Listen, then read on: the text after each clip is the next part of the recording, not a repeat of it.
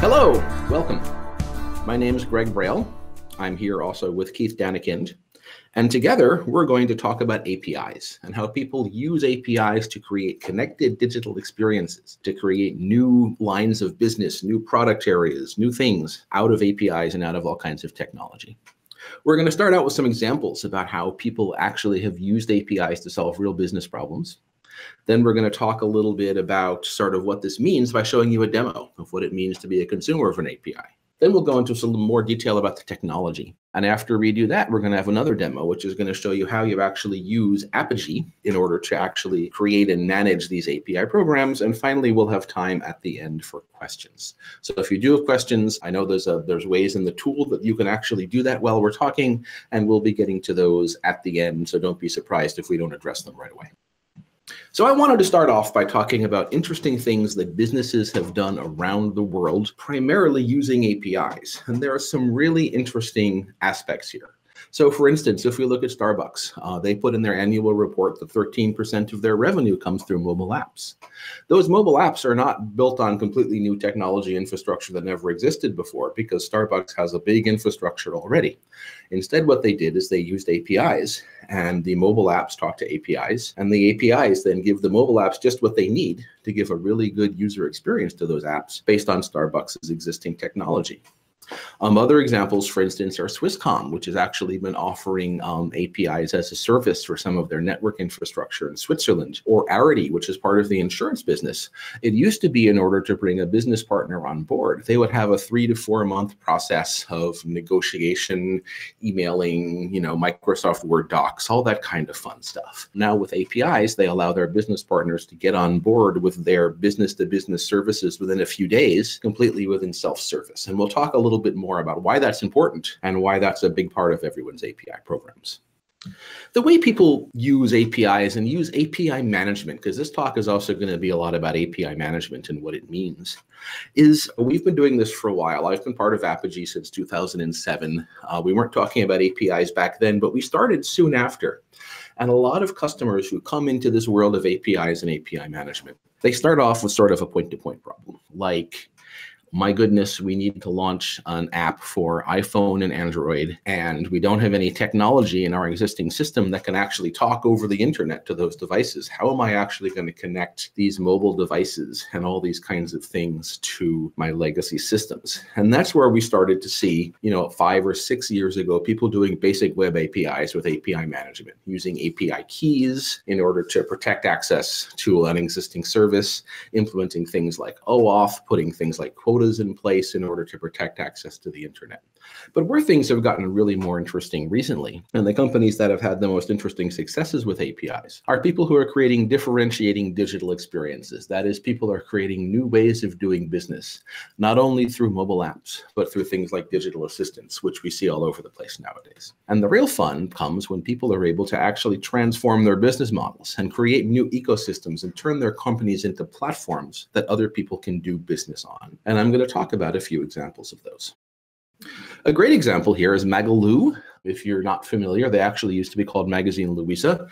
They're the largest retailer in Brazil, and they have been a brick and mortar retailer for a very long time. And what they've done over the last few years is they started to change into more of a platform that third parties use to do commerce in Brazil. They obviously have a huge infrastructure. They have a huge physical infrastructure. And they started off with that basic task of creating new digital experiences. Hey, we need mobile apps. We want to be able to offer e-commerce. But it quickly pivoted into actually now they have about 100 APIs, but they have thousands of partners and suppliers who use their platform to do things like sell products using their infrastructure, ship using their supply chain. Very much like Amazon in the US became not just an online store, but a platform for e-commerce that thousands and probably even more producers and consumers use to transact business. Magalu is doing the same thing in Brazil. They're sort of becoming the Amazon of Brazil, which is ironic because Brazil already had one of those, but now they have a digital one too. Another great example is AccuWeather. Everyone knows AccuWeather because, some of us still watch TV sometimes, and our weather information, also our weather information on our various mobile apps and things and on the web, comes from AccuWeather. They have a well-deserved reputation for giving excellent weather forecasts. They process about 50 billion API requests a day, and the vast majority of them are from the weather app on your phone or your watch or your refrigerator or whatever, right? But what AccuWeather also does is they have some high-volume forecast products, because long-term weather forecasting is very important in a lot of industries, financial services, oil and gas, agriculture. These depend greatly on long-term, very accurate weather forecasts. That's what AccuWeather is known for. And those forecast products are pretty valuable. So AccuWeather has whole tiers of APIs, and they have ways in order to bring business partners on board with those higher value APIs to actually charge them the value of that interesting data that they're giving them, and also to keep track of who's using the API. And one more example is Ticketmaster. We all know Ticketmaster because that's where you go when you want to buy a ticket. They, of course, have a mobile app and a website and all those kinds of things. But they also, one thing that not everyone knows is Ticketmaster actually offers APIs that allow third parties to transact business and to buy tickets on Ticketmaster. And in 2016, actually, which was a little while back, but 10% of their ticket sales came from those partners. And some of those partners are things like Costco. Hey, buy tickets at Costco. But there are other aspects where people have integrated Ticketmaster into apps. So for instance, you just bought plane tickets somewhere. Would you like to buy tickets? You bought plane tickets to New York. Do you want to go see Harry Potter and the Cursed Child while you're there? A travel app for a travel site, for instance, can now use the Ticketmaster API to integrate that directly into their app without jumping out to a completely different digital experience. So what kind of holds all of these together is that all these various companies are not only using APIs to solve business problems, but they're not looking at APIs purely as a bit of technology. They're looking at the API as something that is for a customer.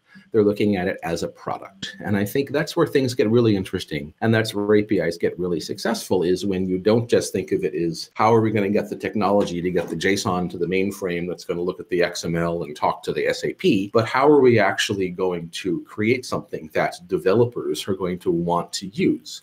So for instance, Magalu deals with retail partners. So their API product managers, and big successful APIs have product managers, have to think about questions like, what kind of technology do these retailers use? What data formats can they handle? How are they connected to the internet? What sort of things do they need to do in order to actually access these APIs? Similarly, AccuWeather, Ticketmaster, and we all, we've all been there. Most of us are developers, or we've developed software, and we know what we like and we don't like.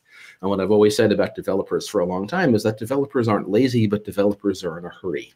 And they have a very, very fast way of telling by looking at something. Is this something I want to engage with?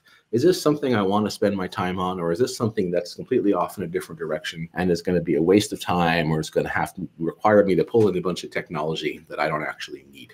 The great thing about APIs is that it was based on a very, very simple technology base of HTTP, JSON, OAuth, TLS, technologies that are already prevalent anywhere, so that a developer who wants to learn to do an API doesn't need to install a giant tech stack, but can actually get started right away using technology they probably already know. So what we've seen between projects and products is that it's really about even looking at things like, what is your revenue? What is your CSAT for your API? What are your lead generation capabilities? Is there someone who's looking every week at how many people have signed up to use the API? How has API traffic changed over time? Have new people started to come on board? Have people who have been customers before stopped using the API? There are a lot of interesting things that have to happen there. It's just like running any other digital product. And with that said, we're actually going to start with a demo of what it looks like to be a consumer of an API. What does it look like to discover an API, look at the documentation for the API, sign up the API, and get started. So Keith is going to show us his demo system right now. Thanks, Greg. Okay, so for the demo, we're going to look at this from 3 different perspectives: the application developer, the API developer, and the API team. So the application developer, or API consumer, might be saying things like, all I want to do is build an application. Make it easy for me to consume your services. The API developer, who's taking services and packaging them up so that that application developer can use them, that person might be saying, I need to share a service with other people, but there's some limits. We have to control what they can do. The API team, who's running the API program, they may be saying something like, I want to think about APIs as software products. There's customers, there's life cycles, there's versions. I want to measure my program and I want to tune it. So in this case, I'm going to play the role of the application developer or API consumer. And in this case, one of our suppliers has a large ERP system, and we place orders with them, and we'd like to check on the status of those orders. And this is a somewhat time-consuming process right now.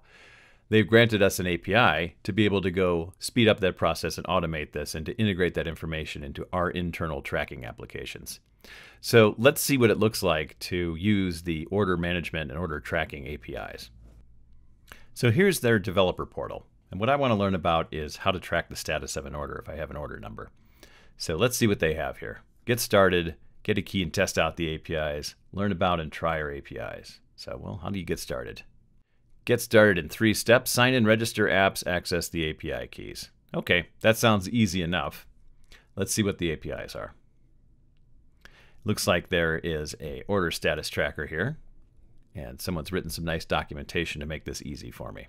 So I call a URL, I put an order number at the end of there. I'm going to need to supply an API key and an order number, and I should be able to make this work. I'll get back some data that looks like this, so that's pretty good. I have a reasonable idea of how this might work. I'm going to go register for an API key, and I'm going to test this out. So I come over to here, and I'm going to click on Apps. I'm going to register a new application.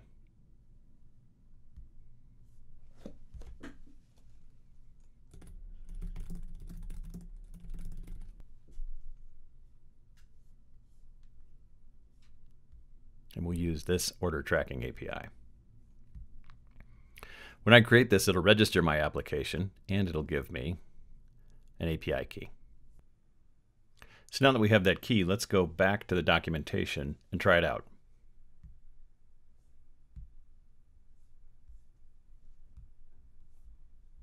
I'll put the key in there. We'll grab a sample order number.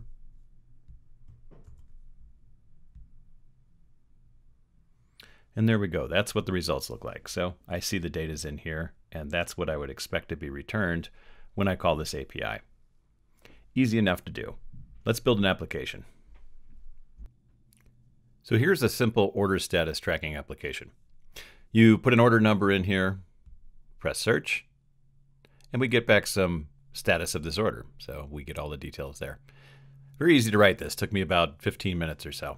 And best thing was, I didn't need to have any knowledge of what's on the back-end system, how this order system on the other end works. I just had a simple API to call and it returned that data. I built a single-page web application and put it in here. It'd be easy to embed this in any kind of application. So that's the demo from the perspective of the API consumer or application developer. Next, let's look at this from the API product manager's point of view. What is it like to manage this API program? So let's see how our API program is running. To do that, I'm logged into the Apigee experience. I'm going to come over and click on the Analyze button. And from there, I see a bunch of different reports I can look at. Let's look at a few of these and see what we can find out about how the API program is running. This first report shows us proxy performance, and we can see how much traffic we've gotten in the last hour or so. And we'll see a few people who looks like they're probably getting rate limited. We see average response time in here. We see traffic by proxy and average response time by proxy. So this is a good overall operational metric, just telling us how our API program is running. So this report shows developer engagement. What we're seeing in here is there's a total of 10 developers, 7 of them have apps, 4 are active, and we've got 1 that's highly active. So this gives us an idea of how engaged our developers are. We can see which devices people are using. This might influence how we support different clients and things like that. So we can see who's on mobile, who's on desktop, and then what kind of browsers they're using. The geomap shows us where people are calling from. So if we click in and zoom in on the United States here, we can see that there's a lot of traffic from California and some is coming from Colorado.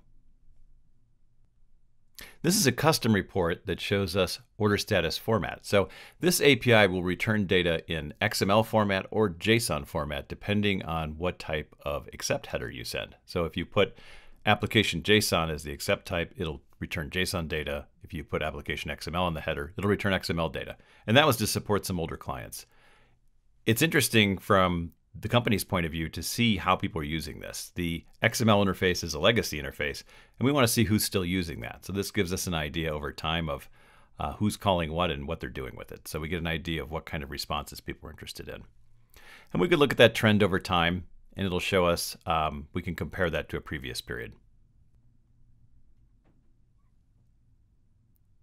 So this will look at the previous hour versus this hour. We can compare the two periods. So you can build custom reports in Apigee to do anything you want. You can grab data that Apigee stores, and you can grab anything out of the request to response and build your own custom report for that. So using these analytics reports, building your own custom reports gives you some good insights into how your API program is running. Okay, thanks. So what Keith showed you was not only what does an API look like as the consumer of an API, but what does the API product manager actually do? How does that API product manager keep track of who's using the API and control that? So now I want to talk a little bit about the technology under the covers and what are some of the technical considerations you have to put into place if you want to successfully offer an API for lots and lots of people. So it all starts with digital consumer management, or really the management of who's consuming your API. You could just call this API management. And what we find in the industry is that a lot of people know the terms API management and a lot of people know the terms API gateway, and they use them interchangeably. And actually, when we talk about API management, we're talking about this thing here that Apigee has used many times in the past that we call the digital value chain. But the really important thing about this from our perspective is that this is about managing the relationship between the API producers over there on the right who are creating that API, those product managers, architects, engineers who have created the API. And then over to the left, the API consumer, that's the actual developer who is building an app, otherwise known as a digital experience, that's going to use that API. So API consumer management is all about managing that relationship. So what Keith showed you in the demo was he showed you both the API consumer side of that relationship as well as the API producer side. What does it mean to actually be a person who manages an API? And then later on in the next demo, we'll get into the details of how do the API presumers actually use an API management product to make all of those things happen. I'll talk about a few other technologies that are really, really important here as well. One of them is OAuth.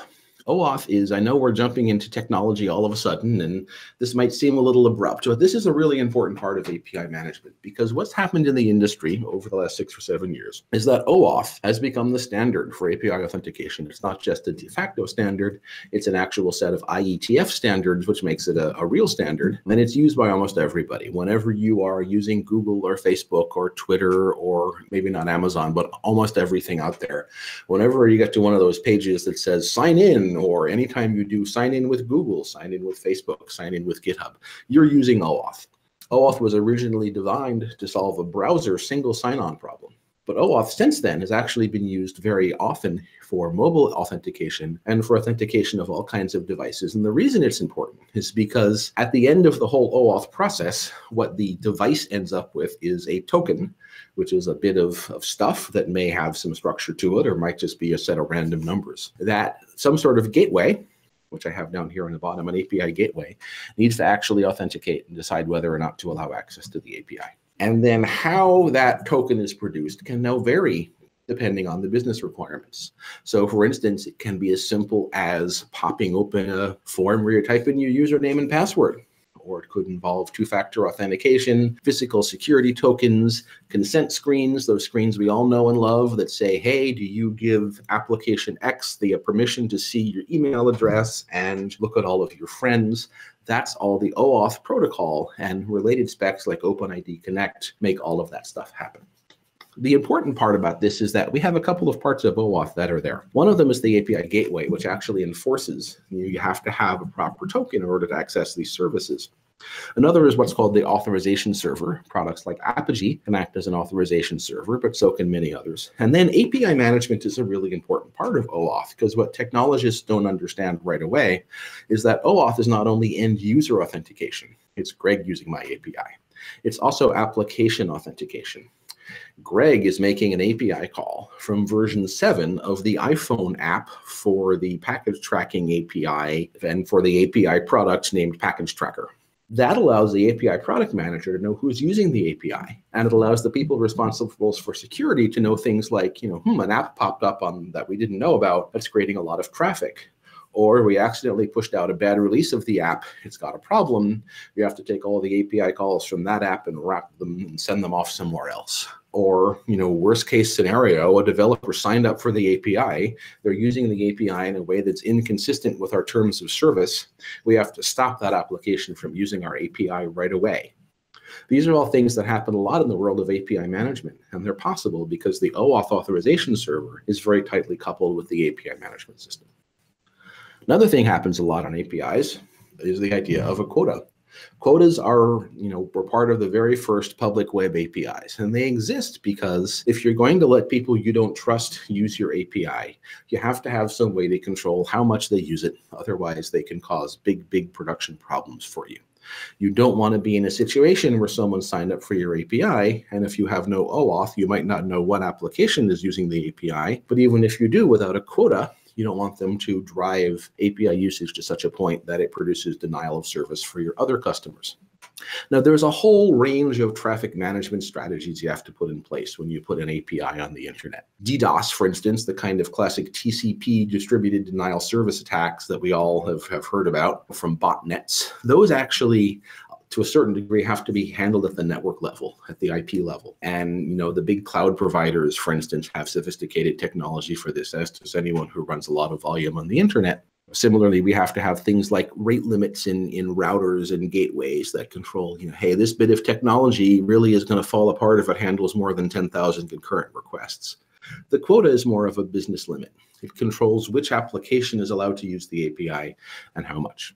Without a quota, you can't really have self-service. You can't let just anyone sign up for your API if you can't control how much they use it. And it's not only because people might do nefarious things, but also because you need to protect against people making dumb mistakes. Hey, someone accidentally pushed out a version of the API.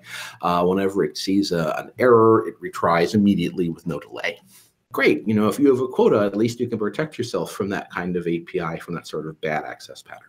Similarly, quota also makes it possible to have business relationships, to have different tiers of service. Keith's API, for instance, he might want to say that, for free you get a very low quota, but if you're a giant website and you're going to be driving thousands of requests a second to the API, you need a quota so that we can control how much you use it. APIs also face all kinds of interesting security threats. Many of these are things that are familiar to you if you've done anything else on the web. But there are some things that might be a little bit unique to APIs we need to think about.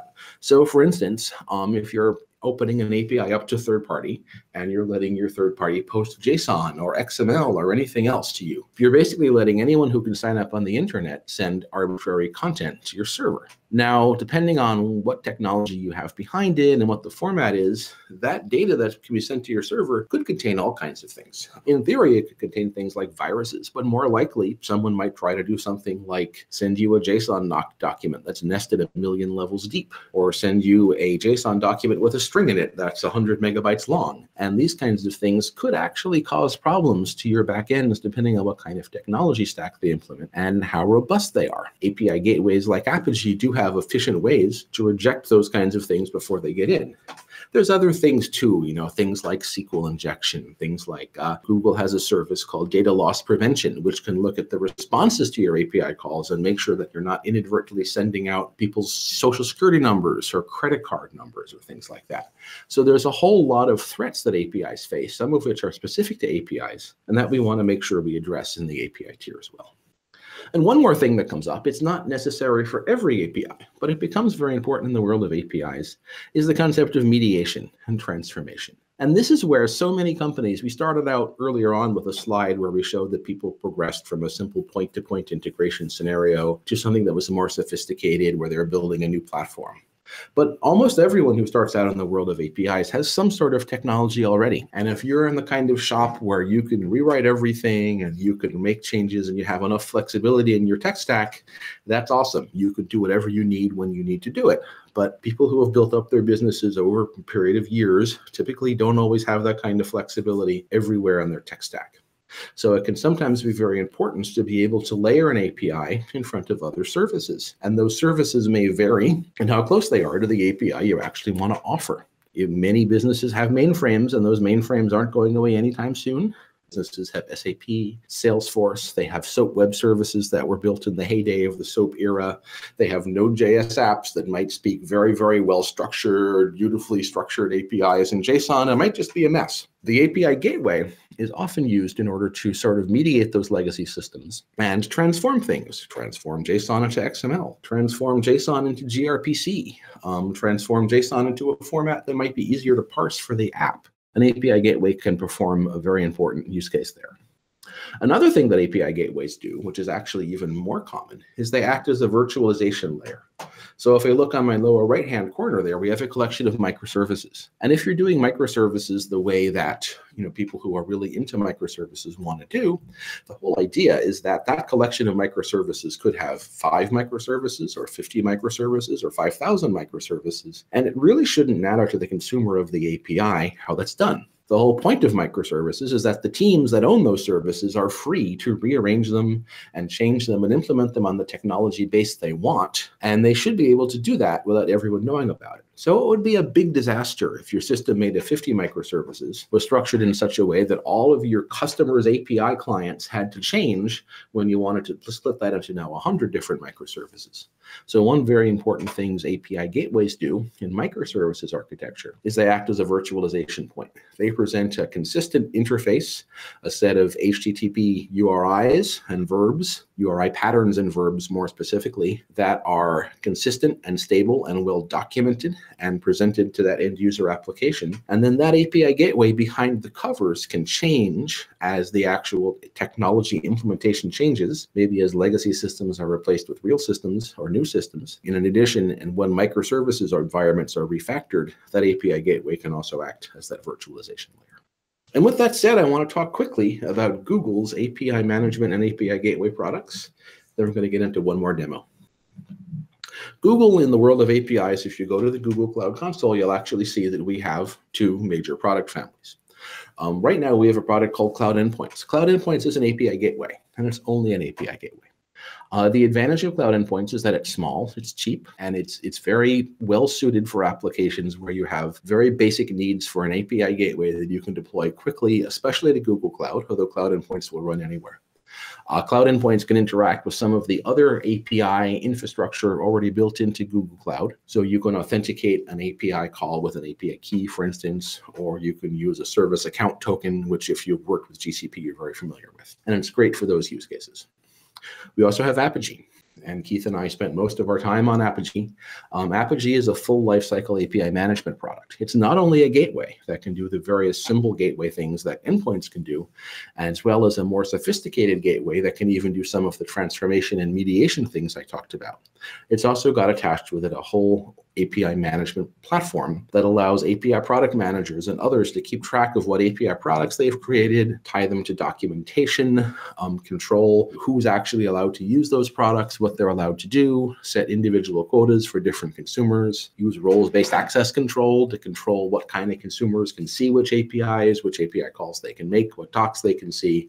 It's all real designed for the complete enterprise lifecycle of an API program, and that is, I think, in my opinion, equally relevant if you're offering an API on the internet to third-party developers as it is if you're a large or even medium-sized organization that wants to offer internal APIs that are consumed by lots of different teams. And this is actually a picture of that platform. We talk about some of the components of the platform, including developer portals, which are sort of the key user-facing presence for your API, as well as some of the interesting analytics we give that we showed you earlier in the demo, as well as a lot of services, including transformation, security, orchestration, and those kinds of things. One other thing I will mention about Apigee is that Apigee actually has a couple different deployment options. And this is a very frequently asked question, so we like to kind of talk about it in the beginning. The Apigee Edge platform runs as software as a service as part of Google Cloud, which means that the API gateway runs inside Google Cloud. It can sit in between clients and servers really anywhere, and the whole API management platform is run by Google Cloud. However, we offer other options as well. For instance, there's a hybrid option in which you're allowed to have parts of the Apigee gateway running in your data center with the rest of Apigee running in cloud. And there's an on-premises option where everything runs in your own space, managed by you. And that can mean your own physical data center, your own Amazon Web Services account, your own Google Cloud account, your own Azure account. And we've had customers do all of those kinds of things. So with that said, we're actually going to go back to the very last demo. Keith is going to show us some of the details of Apigee and how to use it to actually add API management to an existing service. So we saw how people call the API, and we saw how people manage the API program and how they build programs and things like that. But how do we get the service up and running? What did we do in Apigee to make this work? So the order service is a cloud function that's running in Google Cloud. And in order to use it, you've got to send in an authorization header. And the credentials for that are stored inside of Apigee. On the left-hand side of this, there's a single-page web application that you saw. It has an API key that was generated by Apigee. And there's a few more mobile applications. All of them have their own API key. That lets me track who's calling. And it does something else. There's a few fields that show up if you're using an internal API key that don't show up if you're using an external API key. And the idea is people inside the company might need to know who the sales team was that fulfilled this order. But that's not something you want to share with the outside people. So when this runs through Apigee, if you're using a particular API key, we'll remove that information. And that gives the right information to the right people. So one URL for everybody and different API products to manage who can see what. So the idea was we want to build a facade on the back end. The fact that this is a cloud function or what's running back there really isn't that important to the experience. And we want to control access to some features. So some of that data we might want to remove. And they only get a small portion of what might be available through a real order tracking system or through a whole ERP system back there. I'm going to put some rate limits on there so that people don't call this excessively and impose some quotas. You know, internal people can call it a certain number of times and external people also have their own quotas. We want to add caching. So I put a 5-minute cache on here. If somebody checks the order again and again, it'll just grab that from memory. And there's a 5-minute time to live on that cache. I wanted to reformat the request and the response a little bit. It's mostly good, but I wanted to remove a few fields in there. So those are different things you might do with Apigee in a situation like this. So let's look into what I built in here. So when I went to build the API, I started off with an existing service. So this is just a cloud function that I can call, and we'll take a look at what it returns.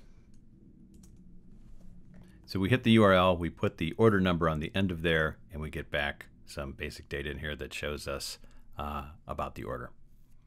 So that's nice, and I wanted to control access to this through Apigee. And I also wanted to remove this sales group field, depending on whether you're internal or external.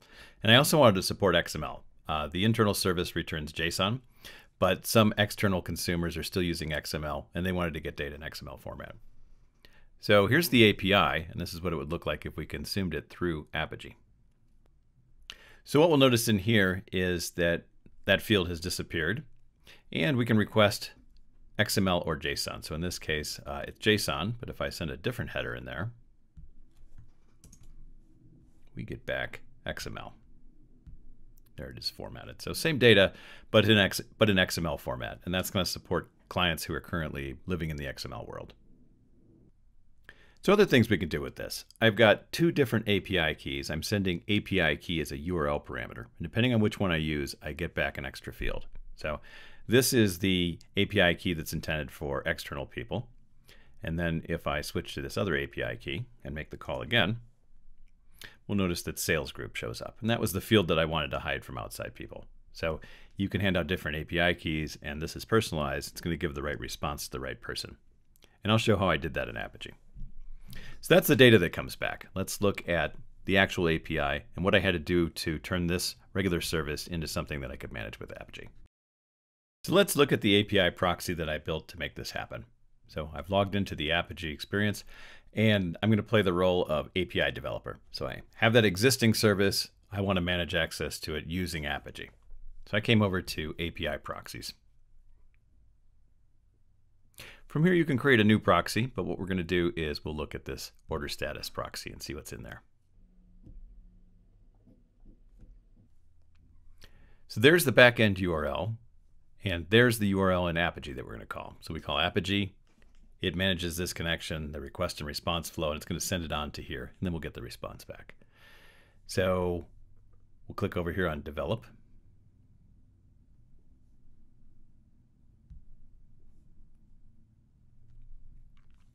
And we'll see within our flow, we've got a few different steps. So these different policies do different things.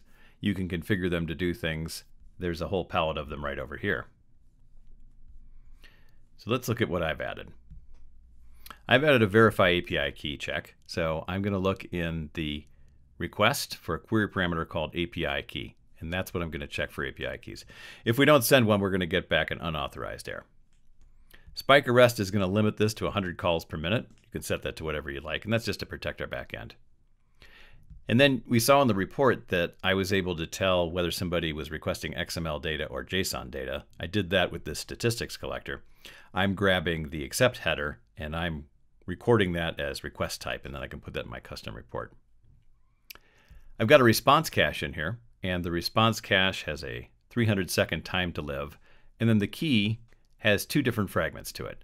So I wanted to do it off of the URI, and that worked quite well, but then I figured out that I was caching the wrong type of data for the wrong type of person. So it's possible that people send in the same URL, but one of them gets XML back and one of them gets JSON back. So we also have to look at the accept type in the header to make sure we send back the right response and it gets cached correctly. The backend system requires an authorization header. I've got the secrets for that stored in a key value map inside of Apigee. So what this will do is it'll go grab the order status authentication code from the key value map and store it in a variable. And then we set that as an authorization header that we're going to send to the backend, and that lets us in. On the way back, we're going to conditionally remove the sales group, and I've got some JavaScript in there to do that. So this makes a reference to remove salesgroup.js. And right down here, 3 lines of JavaScript, very simple. So we're going to grab the response and turn it into an object in JavaScript. And then we're just going to delete the field sales group. And then we're going to take that object and turn it back into a string. And then we're going to replace the outgoing response content with that new improved response.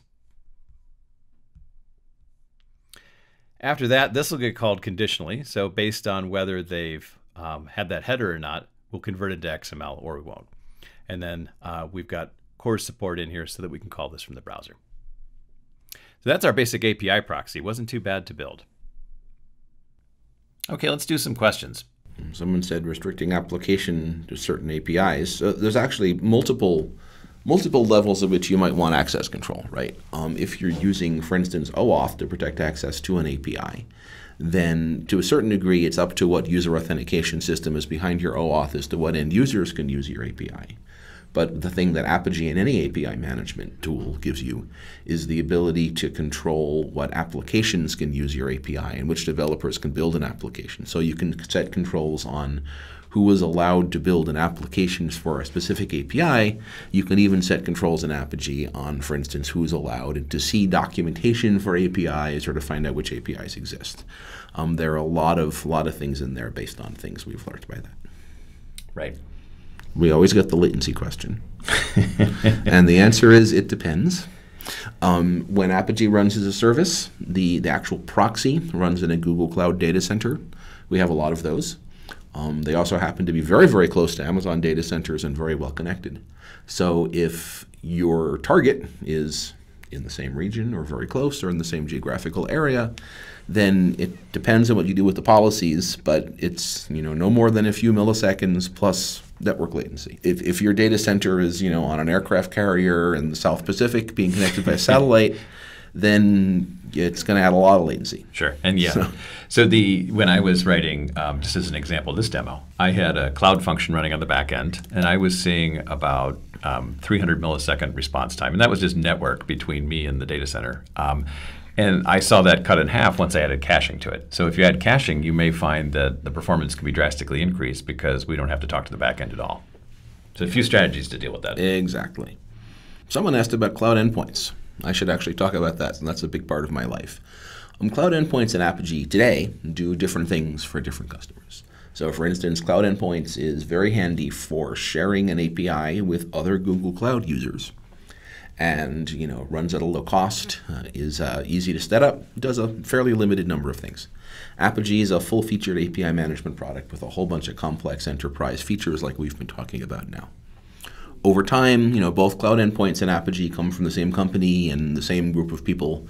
So over time, we're going to make those things work together more seamlessly. Exactly what's going to happen and when is not something I can talk about right now. But if you are using cloud endpoints, we'd actually love to hear from you as well, because we're trying to get some customer feedback. Again, right now they serve different purposes for different kinds of users, and we want to make sure that we respect all that. Thanks, Greg. There's a question here. The person is asking, we worked in the past with a two-layer model where we had an API gateway on the edge communicating to an internal API gateway that did mediation, composition, and so on.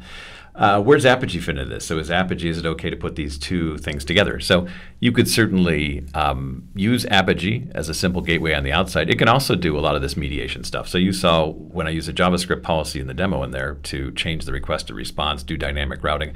A lot of that can be done in Apigee. And it's really an architectural choice about where you do that and how that fits into your organization. People like that they can quickly build things in Apigee. I would say if you've got full-blown business logic that's long-running and complicated, put that behind Apigee. If you've got something that's going to be stateless and dynamic that's related to returning the right format or something like that, that's great to do in Apigee. So I was asking about baseline security controls. Do you have baseline security controls developed for Apigee in VSI and Kubernetes? I don't know what VSI is, but I will say that we have a security reporting thing that we're working on, and I don't actually know. I think it's alpha. Yeah, it'll do a report on but I mean, what you have implemented. In terms of your use of Apigee, if you're a customer, we'd love to talk to you more about that, because we're looking at basically how do we tell you as an Apigee customer, hey, you have security policies about use of TLS and things like that, and you're not following them in this particular API proxy, and you can use that to help make sure those things are being enforced. Great, thanks. So that's all the time we've got for questions today. I want to remind you that, speaking of security, there's a Gartner report in the Resources tab, and it's entitled How to Build an Effective API Security Strategy. And you can download that through the Resources window or on your screen. Thank you so much for attending today. We'll see you on the next webcast.